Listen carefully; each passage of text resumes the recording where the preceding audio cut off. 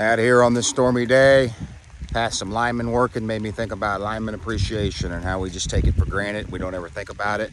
Power goes out, we expect it to come back on right now. We got these men out here. They've got to be able to focus to do this daunting task. Very dangerous. Electricity, the old timers used to tell me, electricity is like a rattlesnake without a rattle. You never know it's there until it gets you. And there's a lot of truth in that. I am in the tree business. I've been in the tree business a long time, but a long time ago I was a lineman. And I believe I got into the IBEW in 1999, and I still carry a ticket. So I have an intimate inside look at what it takes to do the work. When in 1999, there was a man named Glenn Hatley who had 2 hooks on his hands because he got his arms burned off being electrocuted. And Glenn Hatley came to me as a young man. He was a very bitter man because of what happened to him. And I was sitting at a table eating my lunch, and he slammed those hooks, bang, right on the table in front of me. And he said, "Boy, if you don't want your wife to have to wipe your ass, you better listen to what these men tell you." He said, "And when you think you know, you don't know. At 10 years, you're a seasoned lineman. Between 7 and 10 years, you're the most dangerous you will ever be because you have knowledge and no experience. And knowledge without experience will make your hands work faster than your mind. When your hands outrun your mind, it's a recipe for disaster." I took what that man said to heart. He said, every safety rule we have here is written in blood, and some of that blood is mine.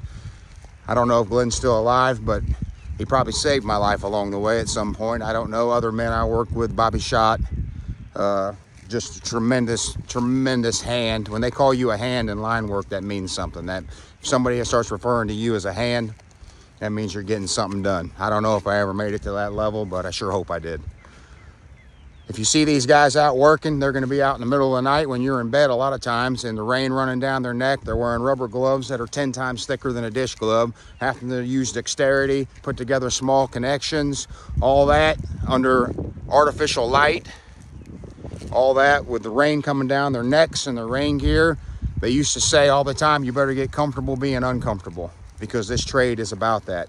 Any young person, man or woman, that thinks they have a little grit and is looking for a great career, I think a lineman around here right now makes $50 an hour or more on straight time. Anything outside of 40 hours is overtime. You can make a lot of money doing it. You can hold your head high, and there is a romance to the work. There really is. It drew me to it. I felt like I was home, like just to know that you have this ability and capability of doing something that not many people can do. Steve Walker, another great lineman, definitely a hand. He always said that to me. He kept retiring and coming back, and he said, "I just can't get away from it, son. It's just the romance of the work." Anyways, lineman appreciation. If I see one out today working, I'm sure going to stop. I think I'll go get him some coffee and take it to him, because I like my lights to be on for sure. Thanks for watching.